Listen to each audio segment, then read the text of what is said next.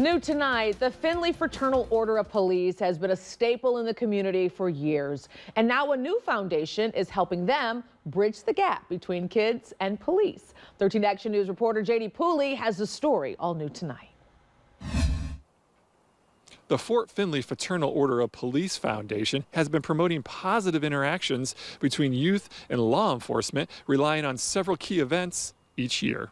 The Fraternal Order of Police was started in the 1900s in Pennsylvania, when police officers there felt their work week was too long. They were working, 80, 90 hours a week. They had no protections at work. So if you like working 5 days a week, 40 hours, not having the weekends to work, you can thank a police officer for that. Teresa White, development director for the Findlay's FOP, says its lodge, formed in 1935, is one of the oldest lodges in the country. Back in the 80s, they did the Grand Ole Opry show, which was a fantastic thing. Some of the guys still talk about how they got to show Minnie Pearl around Findlay.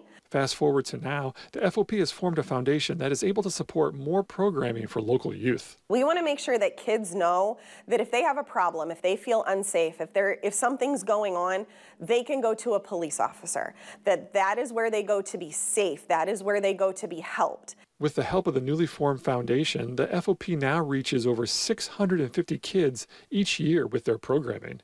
Increase the number of positive interactions, have a paid staffer. Those positive interactions still resonate with Britt Knippen, who took part in the Shop with a Cop program when she was 9 years old.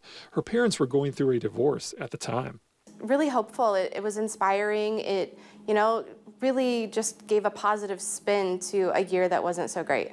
But what people forget is how amazing that is for our officers. Our officers are out there every day dealing with people on literally the worst day of their lives, but then they get to hang out with kids. They get high fives and hugs and fist bumps. And what that does for their mental health, it doesn't erase everything, but wow, does it help sometimes. In Findlay, J.D. Pooley, 13 Action News.